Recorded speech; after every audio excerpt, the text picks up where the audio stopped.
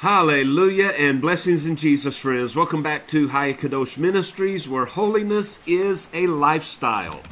Jesus is truly King of Kings and Lord of Lords. And the Holy Bible is our only standard and authority for truth. And together God's people say, Hallelujah. Jesus is on the throne, friends. All is well. All is going according to as planned. And so together, the people of God say, Hallelujah. Well, today is October the 8th in the year of our Lord, 2017, and this is one a day for the soul. Now, I trust that you are feeling blessed in Jesus, grateful and appreciative to be chosen, to be called a member of the family of the Most High. That you have your Bibles before you, your coffee beside you, and you are ready to receive what the Lord has for you this day. Well, we're continuing our look into the book of Job, and today we find ourselves in chapter 4. Now, this is going to be the introduction of the first friend of Job. There are 3 there, /4, a younger man who doesn't appear until the end of the book. But right now, we're going to hear from one of Job's friends that's come to comfort him, named Eliphaz. So, Job chapter 4, verse 1, Eliphaz the Temanite answered and said. Now, he's just listened to Job have this pity party, complain about the day he was born, even curse that day. And so he's had enough. He says, if we essay to commune with thee, or if we desire to commune with thee, will you be grieved? But who can withhold himself from speaking? Behold, you have instructed many. You have strengthened the weak hands. Thy words have upholden him that was fallen, and thou hast strengthened the feeble knees. But now it is come upon thee. It's become personal, and thou faintest. It toucheth thee, and thou art troubled. Remember what we read in Proverbs 24:10 yesterday, when it tells us, if you faint in the day of adversity, which is exactly what Job has done, your strength is small. And that's what Eliphaz is telling Job. Look, you have ministered and helped others through their times of difficulty, but now that it has visited you, you fail to practice what you preach. Now, friends, I don't know about you at this moment, but that hits home for me. And it brings regret, it brings pain, it brings sorrow, because I've been in that position. I've been in the position where I was able to minister to others the truth of God. And yet when the day of adversity visited me personally, I failed miserably. But I have learned from that, and I'm preparing myself for the next day of adversity so I can stand faithful to my God, to my King. And if we really want to be honest about it, that's why Jesus says, if you want to live, you must die. You see, if you've lost everything in this life, if you've forsaken it, if you have given it up, friends, pleasures, families, all the things that we build our lives upon in this life, if you've given all those things up, Satan can take nothing from you. Because when all is stripped bare and you're left naked before God, it is only your relationship with God that you will stand upon. And that's what Eliphaz is saying to Job here. You've ministered to others, but now it's come upon thee, and you faint. It's touched thee, and you are troubled. You question the very God that you so confidently proclaim to others. You see, another passage that comes to mind here is pride goeth before a fall. And Job is being put in check here by his friend, because when all was well, Job's hopes were high. His message was clear. But now that he has hit the wall, Job is showing very little strength, very little faith. And yet this man, proclaimed by God himself, was just, pure, righteous, and perfect. No one like him in the whole earth. And so if Job was able to fall in such a way, friends, that should stop us in our tracks and make us realize how feeble and frail we are. Don't think too highly of yourself, in other words, because in a moment of time, you could be right back in the lap of sin.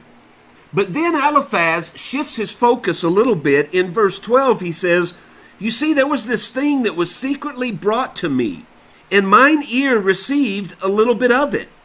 It was brought to me in thoughts from the visions of the night, when deep sleep falleth on men. Now this truth is made clearer to us in chapter 33 from another of Job's friends by the name of Elihu.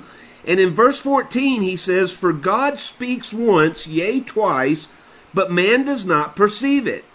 In a dream, in a vision of the night, when deep sleep falls upon men, in slumberings upon the bed, then he, the Almighty, opens the ears of men, and he seals their instruction.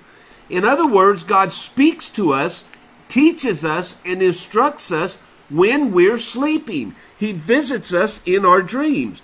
And that's what Eliphaz is saying here in verse 12. He says, in thoughts from the visions of the night, when deep sleep falleth on men, fear came upon me, and trembling, which made all my bones to shake. Then a spirit passed before my face. The hair of my flesh stood up. It stood still, but I could not discern the form thereof. An image was before mine eyes. There was silence, and I heard a voice saying, shall mortal man be more just than God? You know, friends, we may not ever let those words escape our lips, but how often do we act in such a manner that we think ourselves higher than God, that we think we know more than God? And so this spirit who is visiting Eliphaz in this dream says, shall mortal man be more just than God? Is he more righteous than God? Why does he think of himself so highly? Shall a man be more pure than his maker? Behold, the Maker, the Almighty, the Most High, the Ageless One, Yahweh, he puts no trust in his servants, in his angels he charged with folly. You see, God is the Most High, and everyone else is capable of rebellion and disobedience. And so God places trust in no one other than himself, not his angels, and not creatures of clay. That's what he continues to say in verse 19. How much less does the Almighty place in those that dwell in houses of clay? So he trusts the angels more than he does us, because he knows how frail we are. He knows our hearts. He knows how we are bent toward evil and backsliding. He continues in verse 20 and he says, they are destroyed from morning to evening. They perish forever, without any regarding it. Doth not their excellency which is in them go away? They die, even without wisdom. Doth not their excellency which is in them go away? Anything good in us will pass away the moment that we die. But it is only God who stands true forever, who is incapable of failure, of sin and iniquity. And friends, that is the God that we serve. And so we draw our strength from him. He is the one with endless strength. So when we can't go another step, we rely upon his strength. He is the one full of hope. So when we lose all hope, we rely upon him for that hope. All good things that we know, that we can contemplate, they lie within him. And we lean to him for that endless supply. And so if it's faith you need, it lies within him. If it's hope you need, it's instilled within him. If it's love, joy, peace, kindness, goodness, gentleness, meekness, long-suffering, if these are the things that you seek, even his spirit, you'll find them only in him, friends. And that's the lesson that we take away from the book of Job. That's the lesson that Job is learning. He cannot rely upon his own strength, because when that's gone, what's left? He can't rely upon his own faith, because when that's gone, what's left? But if we are plugged into the Almighty, and that's where we're drawing our continuity, then friends, therein lies an endless supply. So don't allow yourself to walk through this world empty. Plug into God, friends, because everything you need exists only in Him. Hallelujah. Well, I love you, friends. I'm so grateful that you're again with us today. I pray that your journey will be truly blessed, that your eyes will be open to truth, and that your spirit will be open to His Spirit, and you begin to walk and to talk and to live and to breathe as our Messiah, our King, our promised one, Himself walked when He was upon this earth. I truly love you, friends. Now may Yahweh bless you today. May joy be upon your lips and praise in your hearts. Now as He wills, and until next time, I'll see you on the next video.